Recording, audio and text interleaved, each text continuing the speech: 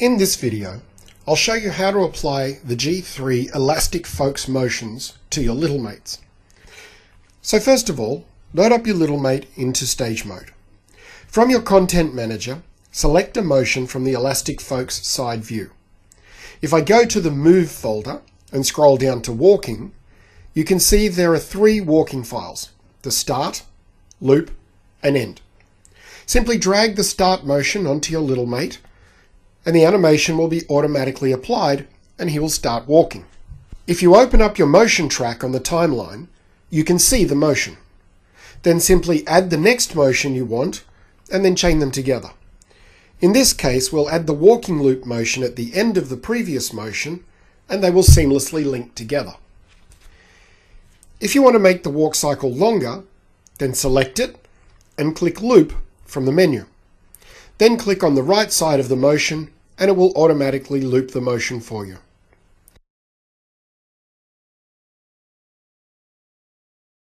Finally, in this video, we'll add the walk end motion to the timeline at the end of our sequence, and Ted will finish walking. Then when I play the video back from the beginning, all the motions blend perfectly together and Ted is in motion.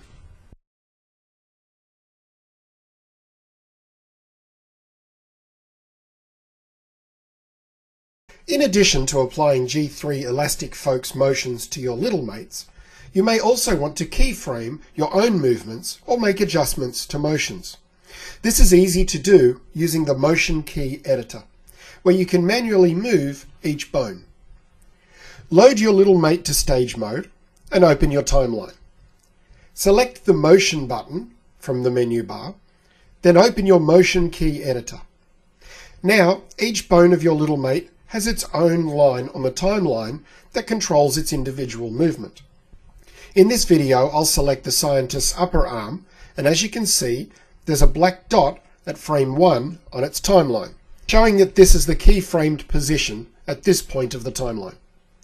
If I move to frame 20 on the timeline for the arm, I can change the position of the arm, and a new keyframe representing this change in position is added to the arm's timeline. Now when I go back to frame 1, the arm starts in its original position, and when I hit play, the arm will change its position through those 20 frames until it comes to the keyframe at frame 20, and then it will freeze in that position. If I copy the arm's keyframe at frame 20 and then paste that into frame 40, this means that the arm will hold its position between frames 20 to 40, because the arm doesn't change position or move. So from frame 1 to 20, he will raise his arm, and from frame 20 to 40, the arm will hold position.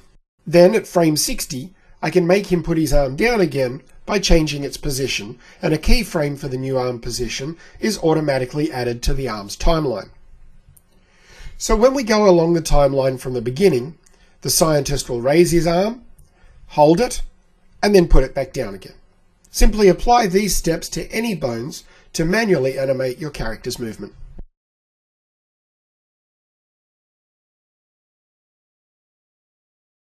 In this video, I'll show you how you can swap your little mate's hands and face sprites to create any number of hand gestures and emotions.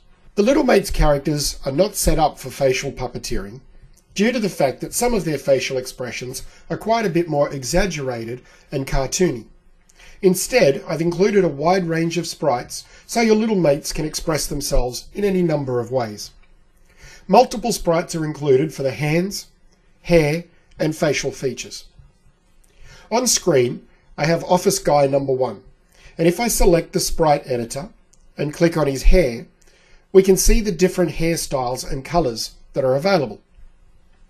Each character comes with the 3 original Little Mates hairstyles, plus 1 hairstyle that is unique to them. And each hairstyle comes in 5 colours with matching eyebrows. Clicking on different face elements will show any other options available for that part. Each Little Mate also comes with at least 1 unique hand sprite. With the Office Guy here, the hand holding his pencil is unique to him. Many of these sprites are also included as prop files, so they can be easily linked to your little mates and therefore swapped between characters for even greater variety.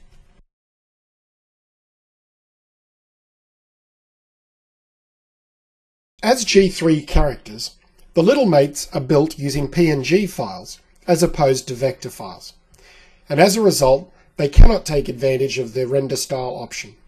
But that doesn't mean you can't change the look of each character. As well as the wide range of body part sprites that are included with each little mate, I've also included a lot of the hair and body parts as prop files that can be swapped between characters and applied simply by using the link function. For example, on screen we have the handyman little mate, and in the men's hair folder in the prop section, I have the hair prop from the scientist little mate. I drag the scientist's hair onto the stage and resize it. Then I select the handyman, click the sprite editor, and select his hair, and choose a blank hair slot to make his hair invisible.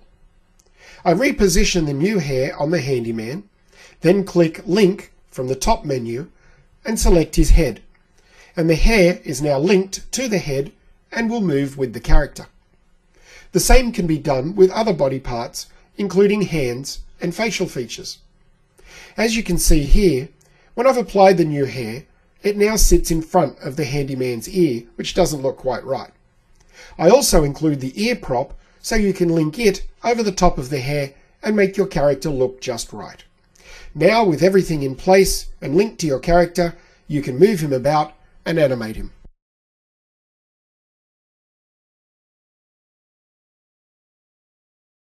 In this video, I'll explain how to get the best results out of lip syncing your little mate to an audio file. First, load your little mate into the stage mode, then select Create Script. To apply a pre-recorded voice track, click on Wave File and select your audio file, which will appear on the voice clip track of your character's timeline. When you play your animation, CrazyTalk Animator 3 will now automatically select the mouth sprites for lip syncing. For more precise results, you can select the sprite editor, click on your little mate's mouth, and then manually select the mouth sprites that best match your audio.